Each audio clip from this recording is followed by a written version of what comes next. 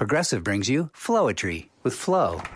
When Flo flows, she flows in the know. Mind ruminates the rates. Shown them all, I heed the call. Seeing the rest, I choose the best. Sometimes it's ours, sometimes it's not. When the fox walks, is it called a fox trot? That's a real question. Compare Progressive Direct rates with competitors' rates. Visit Progressive.com. Progressive Casualty Insurance Company and affiliates. Comparison rates not available in all states or situations. Prices vary based on how you buy.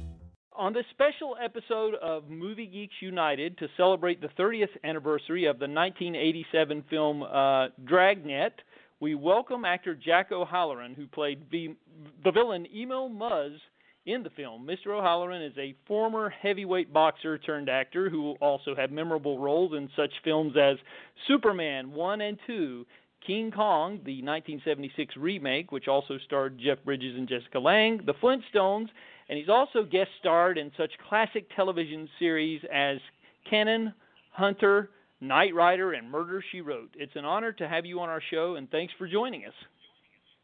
My pleasure, indeed. Yes, and by the way, before we get started here, I wanted to say I was just speaking with one of your former colleagues, Eddie Deason, the other night, and he said to tell you hello. He said you guys worked together on Mob Boss and had seen very little of each other, and said to be sure and tell you hello. So I'm just relaying a message there. Yeah, tell him hello if you talk back to him. I will. Guy. Yeah. We're going to be talking with him very soon, next week actually. So that's yeah. But okay. Anyway, I was going to say, tell us a little bit about your background, if you don't mind, and how you made the transition from boxing to acting. You know, it's amazing. They came to me several times to do films, and the first time I guess was in Boston when I just started boxing. Steve McQueen did a picture called The Thomas Crown Affair. And when he came to Boston, we looked after him, and he and I became pretty good friends, and he wanted me to come down and get in the movie. He said, you know, you got to come to Hollywood. You come down on the set, I'll get you a card, we'll put you in this film and come out to Hollywood, and we'll have a good time. And I passed. And he was really kind of disturbed. I said, you know, I said, you know, I've got a career that I'm embarking on, and I was undefeated as a heavyweight, and I wasn't ready for the film industry, I guess. So then we went down the street, and he did a picture called Towering Inferno, and called me on the phone and said, how do you like your name up on the screen? Because his name in the picture was Captain O'Halloran. And we've joked about it. And you got to come to Hollywood. You got to come to Hollywood. In 1968, I boxed a guy by the name of Manuel Ramos in Los Angeles, and he was ranked number 2 in the world at the time, and I knocked him out. And they came to me to do The Great White Hope, which was the biggest picture in Hollywood at the time. And they put together a deal. Eddie Foy III had brokered a deal with some friends, and they flew me out, and I met the producer, and all I had to do was sign the contract. And they were going to go to Spain for 6 months and shoot this picture with James Earl Jones and a host of people. And when I came out, I sat and talked to the producer, and I thought about it, and I said, you know, You want me to go to Spain for 6 months? I just knocked out the number 2 heavyweight in the world, and you want me to give up boxing and go to do a film in Spain? And I don't think that. And I said, you're going to pay me how much money? And he said, I don't know, something like $1,500 a week or something. I said, which I guess in 68 was a lot of money, and And I said, I give that away in tips a week. I said, so you're not paying me anything really, and you want me to give up, you know, a shot at the title? And so I turned them down, and they were livid. They couldn't believe it. I said no, because it was the biggest picture in Hollywood. And I said, there's a guy up in Minnesota, Jim Beattie, who just retired from boxing. He's a big, tall white boy, and he's a nice kid, has a lot of mouths to feed. He probably needs a job. Give him a call. And the guy said, you're saying no to me? I said, well, I guess so. And he said, this deal was supposed to be all done. I said, well, I think I pass. And God, Eddie Foy was so upset. Oh my God, you're going to get us in trouble. With this deal was all put together to get you. I said, well, I'll take care of it. Don't worry about it. And I was leaving the building, and then James Earl Jones was coming in the building, and he stopped me and he said, Jack O'Halloran. I said, James Earl Jones. He said, is it true what I just heard about you? I said, no, it depends on what you heard. He said, you just told Hollywood to take the biggest picture they're doing and to shove it. Forget about it. And I said, well, and if you want to look at it that way, I guess. He said, I got to shake your hand. I never knew anybody that told Hollywood to forget about it. And we became friends from then on. And then McQueen called me on the phone. He said, are you crazy? What's the matter with you? But what do we got to do to get you out of there? So anyway, and I went on, and then I retired from boxing in 74. And 75, they called me to do a picture with Robert Mitchum called Farewell, My Lovely. An agent I had in San Diego. I did a lot of commercials when I was boxing. I was a California heavyweight champion, so I represented Royal Crown Coal and several other things. And she said, they want you to do a movie called Farewell, My Lovely with Robert Mitchum, and I think you should do it. And I said, okay, what I got to do? And I looked around, and it was time. So I went up to New York, and I met the director, and he said, you're it? You're the guy? Blah, blah, blah. And I thought he was pulling my leg. And I said, yeah, okay, right. He said, no, I'm telling you, you're the guy. So a couple of days later, they flew me out to Hollywood. I did a screen test, and Robert Mitchum said, it's either him or I don't do the movie. And I blame it all on Robert Mitchum. And Farewell, My Lovely is an excellent movie. I don't know if you've ever seen it, but if you haven't, you should. It's a classic, and it's a Raymond Chandler deal, and it worked extremely well. And I probably would have been nominated for supporting actor that year. Mitchum had arranged for me to do the Johnny Carson show, and I went to meet Johnny Carson at the Polo Lounge, and he said, you come on my show, I'll get you nominated for the Oscars. And I said, wow. I said, but your show is live, isn't it? And he said, yeah. I said, well, I don't think I could do your show. He said, what are you talking about? I said, well, you're going to ask me about my father, and I'm going to ask you where the men's room's at. He said, you would get up and leave? I said, yeah, because I wouldn't allow anyone to talk about my father. And I said, he said, wow, I don't believe. He said, well, we'll readjust the questions. We won't speak about him. I said, not to say anything, but you have Albert Anastasia's son on the stage, and you're not going to ask him about my father when he's the most notorious guy ever come in the country, and you're the biggest reporter in the country. I said, I don't think that'll play too well. So I turned him down, and I probably cost myself a nomination. But, there was Mitchum called me up. He said, are you crazy? What is the matter with you? This is Hollywood. Who cares where you come from? And I just said, and I regret doing that because I had just come out here, and I come off the streets back east, and I just was really kind of protective of where I came from. So, but then my career went on. I did King Kong and several films after that, and the Superman movies came up, and things worked out very well. And Dragnet was a lot of fun. I mean, we had a ball doing it. I mean, Hanks and Aykroyd were great to work with, as was everyone in the picture. It was a well-casted movie. It was well done, and it turned out very well. Tom Mankiewicz was a friend because we did Superman together. So it was an easy choice to do it, and I enjoyed it. I had a lot of fun doing it. Yeah, I was going to ask you about the Mankiewicz connection because I figured you guys might have known each other fairly well since you'd worked together more than once. And I always was a fan of his screenwriting. He contributed some excellent screenplays for the James Bond franchise. I thought it was, especially Diamonds Are Forever. I always enjoyed his work on that. And Yeah, but I rewatched Dragnet last night, and it still holds up. It's still funny, and you're great in it, of course. And, Dragnet's one of those movies that you could watch 50 times and still not hear all the one-liners that Danny Aykroyd put out. I mean, he was brilliant. There were so many one-liners in that movie that were just absolutely hysterical.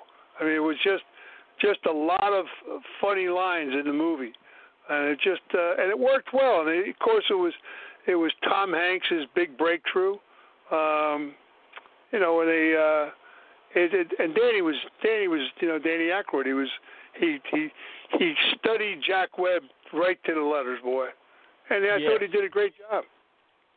Yes, he's perfect. He's note perfect, and I was gonna ask you if he improvised or if those lines were scripted or if it was in the original shooting script, because I've never had a chance to read the original shooting script to see if it was actually scripted or if he made some of that up on the fly, which he possibly could have since he was known to improvise. He made a lot of. Danny was like that, but he had an earplug in his ear all the time because he was listening to Jack Webb all the time, and he got him down pretty well, with the conversation and stuff. But Danny was a great ad-libber. I mean, he's a great actor, he's a great comedian, and a very talented guy, and just a really nice person.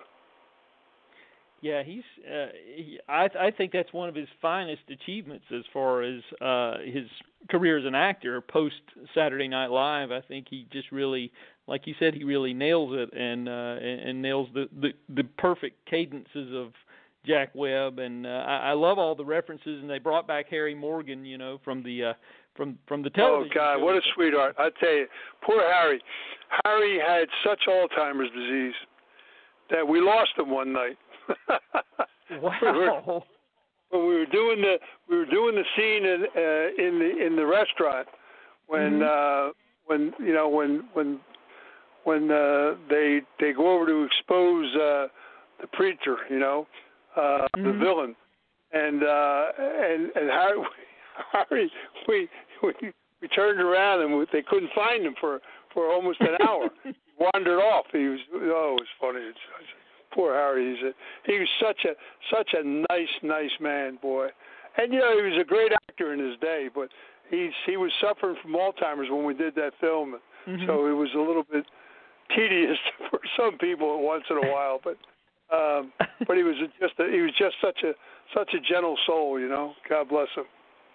Yeah, you never would have known it. He masks it so well. His performance is it's almost like they just picked right up from the television show, so you wouldn't know. Oh, yeah, he was brilliant. You're right, just like he was great. I mean, he was just like he was on TV, is correct. Yeah. It was I really thought the movie was well done. It did well, thank God, for the producers and all, but it was and you're right, it's one of Danny's better pieces. Yeah, it's and I would have liked to have seen a sequel to it. I'm really sorry that they didn't kind of capitalize on that when it when the striking while the iron was hot, I guess you would say, because I kept hoping. I think they talked about it, but I don't know why they didn't do it. Actually, you're right, they should have. Yeah, because it would have been. It's perfect for sequelization. It lends itself. I mean, it's one of those things you could just have any number of adventures, continuing adventures with those characters. So it would have been it would have been great. But and I like a lot. Another thing I enjoy about it is that it captures Los Angeles in the late '80s. Which is kind of. So it's changed so much since then. I get out there every once in a while, and it's just changed so much since the late '80s. And it really it's a moment frozen in time, and that's kind of interesting when you go back. Well, the funny part is, where they shot the mansion. Where they shot like the Playboy Mansion deal, where all the girls and all that stuff. Right. That property is a convent. Wow. That actually had a lot of nuns. They had a lot of nuns of it. It belonged to the church. Great piece of property. I'm sure they. I'd like to know what they really thought about that, but I guess sometimes you Well, they got paid very well for it, so I guess nobody said nothing. True, very true. But it does. The movie does hold up so well, and everybody is really, really great in it. And I just, like I said, I wanted to commend you for your performance in there, because, like I said, you're the perfect villain to your perfect counterpart to them. So, I was going to ask you about some other films, if you didn't mind, while I have you here. Several things I just wanted to see if you hear rumors, but you're not sure if they're true or not. One was about The Spy Who Loved Me. I had heard that you were originally in that they were thinking about casting you as Mr. Jaws. Well, they came to Hollywood to get me. They really they exerted themselves. Cubby and his son came and sat at my agent's office for a couple of hours, actually. And I had signed to do a picture called March or Die, and I really didn't like the script. I didn't like the character.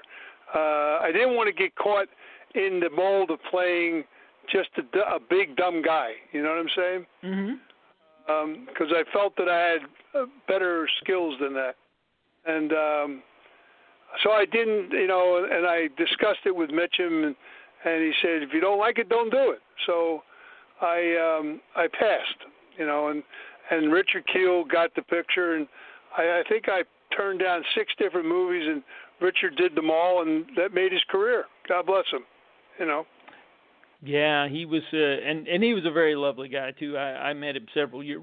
In fact, the year he passed away. Richard was a nice fellow. He really was. He was, He was when I met him the year he passed away, actually 6 months before he passed, and he was just, my son is a big James Bond fan, and it just made his day to be able to meet him, and it just he was so kind and such a kind heart. So well, it was kind of by passing on it, I got to do Superman. So I think Superman was a better character. Yeah, I think so. Yeah, and it certainly works well. And that was my next question, because I've always heard that it was your idea for Non to be mute, and I didn't know if that was just a rumor or if it was true. Well, so we discussed it. Donner, when I went to meet Donner, we discussed it, and I said, "Would you have a problem?" And I said, "No." I said, in fact, I employ doing it that way. And he said, "Why?" I said, "Because Jackie Gleason did a film called Gigot, where he won an Oscar for being a deaf dumb mute." And I said, if I ever got a part where I could play and do facial and body language expression, I would grab it in a heartbeat, because it's and when you look at Superman, I mean, Terrence was a vicious general, Sarah was a man-eater, so somebody had to relate to the children, to the younger audience.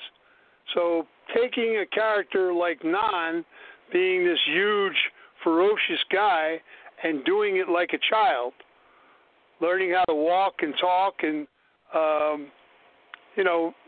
putting his powers together and everything, it related to the younger audience, and it actually worked very well. Came off pretty good.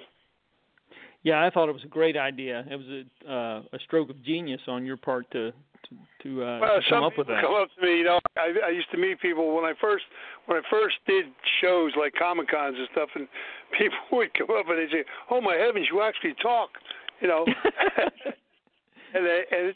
they would come up and say, "My God, you scared the death out of me, but I loved your character so much," So because it was like child manner, and it related to children, so a lot of people really embraced that part. It worked really well. We got really lucky. It worked good. Yeah, that's like I said, it's perfect for the film. It really is, and you guys as a trio, I think you play off each other very well in both of those films. It was a well casted film. I mean, Terrence Stamp is a brilliant actor. Sarah's a wonderful actor. I mean, Gene Hackman, forget about it. And Chris, they'll never find another Christopher Reeve. Chris played Superman and Clark Kent so well It just, it was like he was born to do it. He worked out tremendously, and the whole cast, Valerie Perrine, Ned Beatty. It was a great casting job, and of course Donner is Donner. Donner is a brilliant director, and it's very sad that he couldn't complete Superman 2 the way he wanted to. But if you see the Donner cut, it's quite a good film.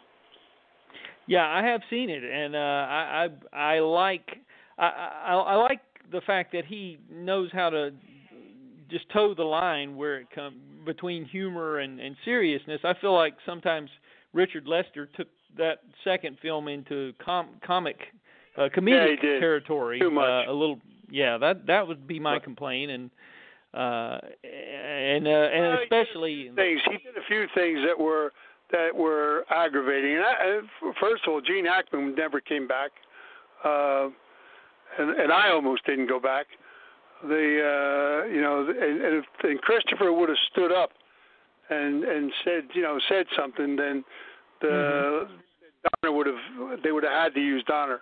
And it was all about money. The Saul Kinds are just amazing, But how do you cut Brando out of a picture? Exactly. They had already paid him. What they didn't want is to pay him the points. If he'd done Superman 2, they would have had to pay him the points. But Warner Brothers had to pay him when they did the Donner cut anyway. So, you just don't cut Brando out of a picture, especially 20-odd minutes of him, Yeah, and I know he was famously expensive too, and I'm sure that probably had something to do with their decision. But Brando is Brando. He's again, like right. you said, one of a kind. He was. Marlon was brilliant. He and I became very good friends. I went down on the set. I used to love to go down and watch him work because when he walked on a set, you could hear a pin drop, and he reminded me of Mitchum.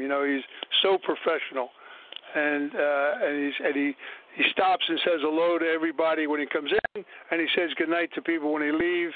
Everyone on the crew, and he's just a super guy.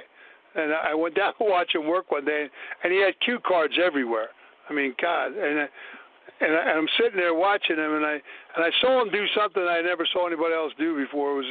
He was into a scene, and there was a noise or something in the camera, and they said, "Oh, we got to do it again." And he said, "No." And he said, "Just keep that camera rolling." He turned around and turned right back into it and did the scene right away on the spot, and it turned out perfect. And so when he come down off the set, I said to him, I guess a lot of people would be a little bit leery of asking you this, but what's with the cue cards, man? I said, are you that bored with the industry that you have to have cue cards everywhere? He said, no. He said, I started that with Mutiny on the Bounty, man. He said, I don't want the camera to feel as though I knew the lines by heart. I wanted to look like I picked them out of the air. And I looked at him and I started to laugh. I said, "Yo, man." So he was a great Shakespearean actor. And he sat there and he ripped off a few parables of Shakespeare, letter perfect. And he looked at me and he said, "That you must know word for word. This stuff, piece of cake." So he just, he was great. Marlon was Marlon Brando. He's just, being able to work with people like that, himself and Mitchum and Omar Sharif and Jimmy Coburn and Gene Hackman. I was very fortunate in my career to have worked with some brilliant actors. Yeah, those are, and you have worked with some of the best, that's for sure. And unfortunately, sadly, Charlotte Rampling is a terrific actor. She was brilliant. And the woman, what's her? My brain just went dead. She was nominated for Farewell My Lovely, Sylvia Miles. Right. Yes. She was great. Yeah, no, we just had a lot of fun. Harry Dean Stanton was great in that movie. That was another well-casted film. Mm-hmm. You know, and that's Mitchum. Everybody loved to work with Mitchum, like everybody loved to work with Brando. You know, and everybody loved to work with Hackman.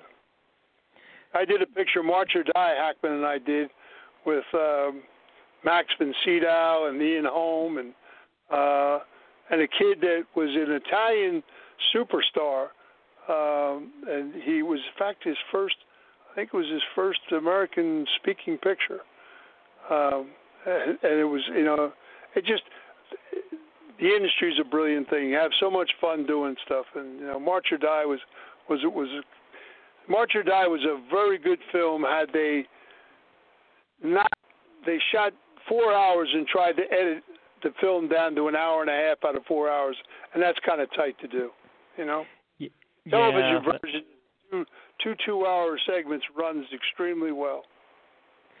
Yeah, that's been the case in a lot of films, unfortunately, and that's sometimes a film just has to have time to breathe, and if you don't give it time to breathe, you know, it's a lot of that's up to the director to be able to put the pace in there so that you know, but that's Hollywood, you know.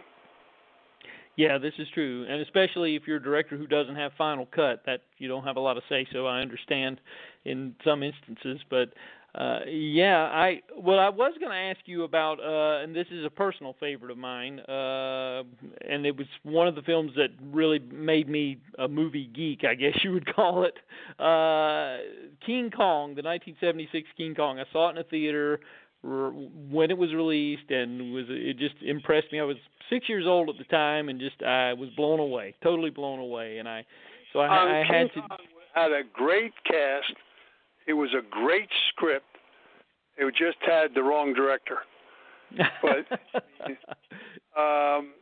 if you'd had a couple other directors that would have directed that picture would have been so. I mean, it turned out well as it was because it was a great cast. I mean, it was Jessica's first picture. You knew she was a star the first day you worked with her. I mean, she just had an incredible presence about her. Mm-hmm. And Jeffrey's a great actor. Eddie Lauder's a good actor. I mean, it just we had a great cast, and we you know, Charlie Grodin was really funny in it. Renee Auberjonois is a great actor, and we had a lot of fun. You know, it was a long shoot. I think Superman was the longest, but King Kong was next. I think we shot like 9 months on Kong. Yeah, I was going to say, I believe it started in January of '76 and didn't wrap until August of that year or something like that. Yeah, it was a long shoot. It was a long shoot, you know, because I know that I finished Kong, and 2 weeks later I was down in Spain doing March or Die. Oh, so then in March or Die we did all the way up to March, and 2 weeks later I was over doing Superman. So we just went right around the clock. In fact, they wanted me to do a television show with oh God, what's her name? She did that. My brain's gone dead. Great TV show with Lee Majors. Lee Majors was in it. What, Lindsay Wagner? Or? Lindsay Wagner. Yeah, Lindsay Wagner. They did the detective show that she did, and they wanted me to do a double episode on that show, and you know, so I went over to meet the director, and he called my agent. My agent said he'll come and see you, but don't ask him to read. He doesn't read for people. He just, you know, if you want him to do it, he'll do it better than anybody in the business, but don't, you know. So I went over and met the guy, and the guy sat there, and he said, I met the producer, and he said, boy, I loved you in Farewell, My Lovely, and blah, blah, blah, blah. And I said, good. I said, you know, he said, did you read the script? I said, yeah. I said, I think it's a great role, and I'd love to work with Lindsay. I think it would work out well.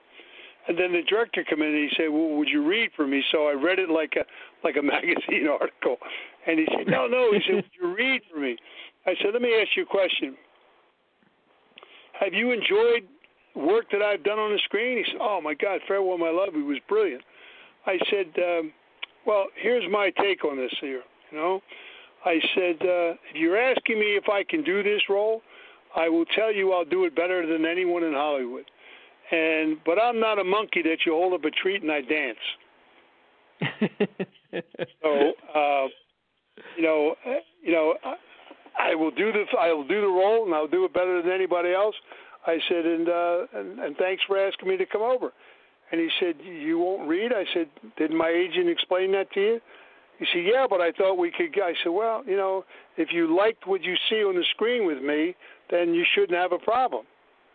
And I left. He called my agent. He said, "My God, he wouldn't read for me." He said, "I told you he wouldn't read." So we didn't hear anything from them, and television is kind of naughty like that. They wait till the very last minute before they call people in and stuff, So they did that. They called my agent and they said, "Well, we're ready for Jack to come over for makeup and wardrobe." And Meyer said, "What are you talking about?" He said, "Well, we want him to do the show with Lindsay." And he said, "He's gone." He said, "What do you mean he's gone?" "Well, he's off doing a film." "Well, how long is he going to be?" He said, "Well, I don't know. Knowing him, probably a year or so." we were in London doing Superman, So, and that's happened a couple times at different shows that I wasn't really into television that much, but there were a couple things that I would have liked to have done that I just commitment-wise couldn't. But there's a couple films I should have done. There was a Clint Eastwood movie I wanted to do, and I just couldn't get the time frame right. And, so I would love to work with Clint. And so Richard did that picture as well. Pale Rider, I think it was. And then The Longest Yard with Burt Reynolds. He wanted me to do the role, but I really didn't want to do that role. So it was, again, playing just a big, dumb, klutzy guy. I wasn't really intrigued with that. So yeah. Something with a little more range, possibly. Yeah. I'm getting ready to do a picture that I wrote a script, oh my heavens, 40 years ago. When I was doing King Kong, I wrote a script. They did a picture. I don't know if you're a movie buff. There was a picture that was done in the 30s called The Informer. It was a John Ford picture with Victor McLaglen. It won 4 Oscars. It's an Irish picture. And when I first got into business and I met with my agent for the first time, Meyer Mishkin, and he looked at me, he said, "Well, what do you want to do in the business?" And I told him, I said, "Well, I'd like to do films like Victor McLaglen did." And he said, because Victor was a great actor. And he said, "Well, they don't do movies like that anymore." I said, "Well, I'll just redo The Informer." He said, "You're not an actor 6 months and already you're going to be a writer and a producer?" So I researched the film and I went over and met the writer over in London before he died, Liam O'Flaherty. And sat down with him, and he told me where the characters came from and everything. He wrote the book, and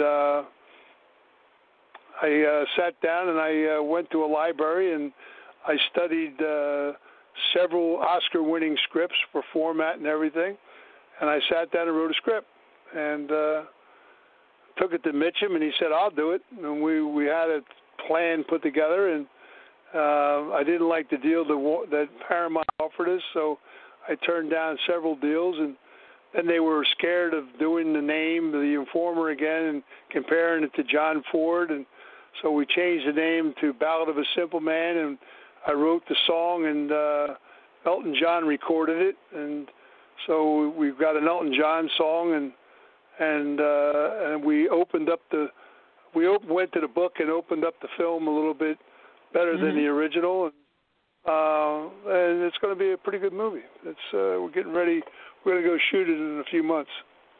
Oh, that's excellent. I'm excited about that because that was one of my next questions. If you had anything you were working on in particular that you were excited about. We got that. We're doing that picture, and then I've written a book called Family Legacy, which came out extremely well.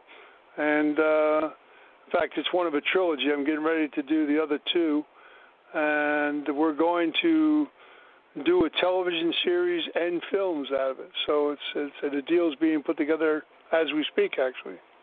Oh, that's great. I'll look forward to that for sure. I was going to.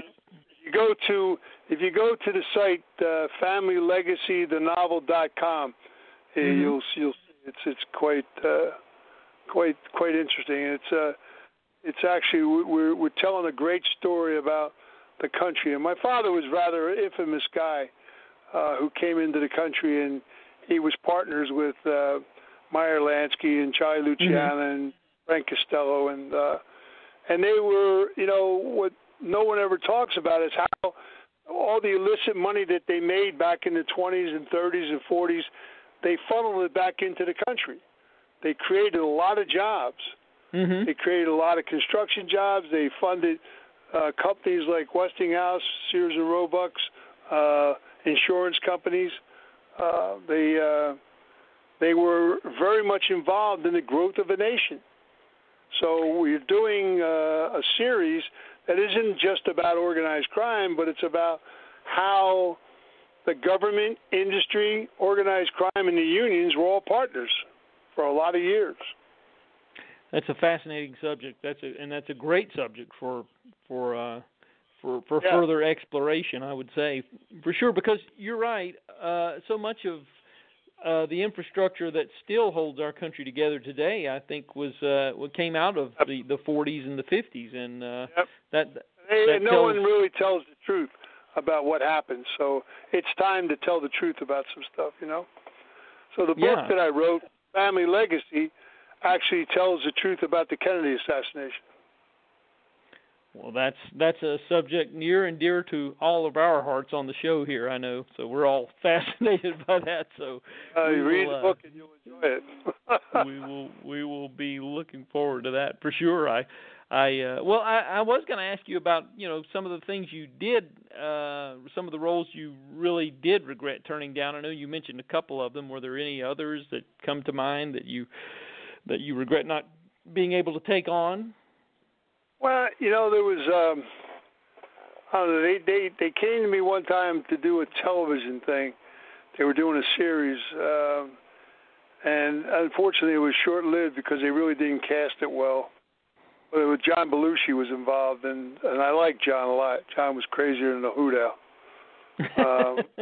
I mean, it's really a great loss to comedy, and when he died so young, he was just such a brilliant comedian, and just that he couldn't, get off that drug stick, and it killed him, which was very sad. It's so many people that escape from themselves, in ways that, you look at some of the great actors that died young because of situations like that, and it's just really sad. You just makes your heart hurt. Because some of them terrific talents. Yeah, he was gone way too soon, and there's so many projects you hear that he had in the planning stages that never came to fruition, and it makes you wonder where his career would have gone had he lived. He was just a genius. He was a genius comedian. He really, really was. And his brother was a good actor, but he was nothing like John. John was unique, and he and Aykroyd worked very well together, and it's just sad, it saddens you when you see people die like that, and it's just way before their time. Yes, very, very much so. Yeah, it's he was one of the greats for sure, and I know he was towards the end. His career. Ledger, Ledger was a brilliant actor. I mean, he was just in the twilight. He was just maturing. He was so talented. To die that young is just, so sad. I mean, and a nice kid. He was a really nice kid as well. So, You hate to see things like that happen, but unfortunately, that's life. That's our society. Yeah, it does happen, unfortunately, and but we thankfully have their work to look back on and can, those moments frozen in time, as they say. So, it's often the same thing. He just passed away. And, he's another great loss to the industry. Yeah. So, the beat goes on. Yeah, we and the losses this year have been really tragic for film fans with the Powers Booth and obviously recently Sam Shepard and John Hurd, who we had him on our show last year, and it's hard to see those things happen. Sam Shepard was such a nice guy, man, and so talented. Jeez, he was a talented guy. He really was a talented guy, and it was sad to see him die, but Yeah, so unassuming. Just seemed like a regular guy. He came across that way anyway. That was his persona, and he just seemed like just a great guy from what I've he was. heard. I mean, he lived out in New Mexico. He wasn't into the Hollywood deal. But he was so talented as a writer. He wrote some great stuff, and he did some great stuff on stage. And he's just a good actor. But he was a nice person. He was just a nice person. Yeah, and to be able to write that many plays, it's amazing. People don't realize how prolific he was too. So, yeah. Hey, one quick story before we go. Sure, yeah, love to. Did you like Omar Sharif? I loved him. We all did. Yep. Omar Sharif was one of the funniest guys. We did the Baltimore Bullet together with Jimmy Coburn and Omar. Omar is he was a gambling degenerate. He loved gambling, and he actually was one of the best bridge players in the world. He was a world-class bridge player and backgammon player, and he actually invented the very first backgammon board game for computerization, right? So we come on the set, and we had every pool hustler in the country that was on the Baltimore Bullet because it was about the 9-ball tournament. So Moscone, everybody was there. Every pool hustler from Detroit, Chicago, they were all in the movie. And they were drooling, waiting for Omar Sharif to come on the set. And he goes on to get his makeup check, and he had just got off the plane. And these guys surrounded him. Oh, man, how you doing? Geez, we've been waiting for you. He said, waiting for me for what? Well, we thought we'd play a little backgammon. He said, guys, I just got here. Can I get a cup of coffee or something before? So I'm sitting in the chair next to him, and he said, and he's laughing like a devil. And I said, what's so comical? He said, Jack, you got to come and watch this. This is going to be good. Just come over here and watch this with me. And he went over and sat down with these guys, and they were all drooling, waiting to play him. And he said, well, guys, what are we playing for? And they said, well, we thought we'd make it easy on you, maybe $50 a point. So he said, well, why not $500 a point? And I never saw anybody spin a cube so quick. He took $30,000 off these guys before you could write your name. Just fleeced them, man. I laughed like that. Anyway, he's walking away and he's smiling. He said, well, I tell you, I wish I could do that every day. That's great. Such a super guy. We're down in New Orleans and we're sitting in a restaurant having breakfast. These women are lined up outside down the street and waiting for him to come out of the restaurant. I said, wow, man. I said, you have this problem all the time? He said, stick around. He said, this is nothing. He said, just stick around a while. It's just people are crackers, man. People just, But he was such a nice guy.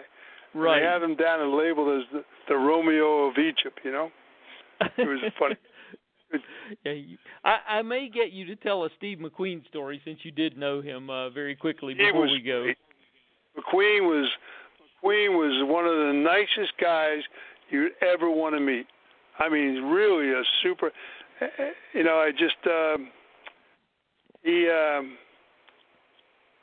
He loved speed and he was very kind to people.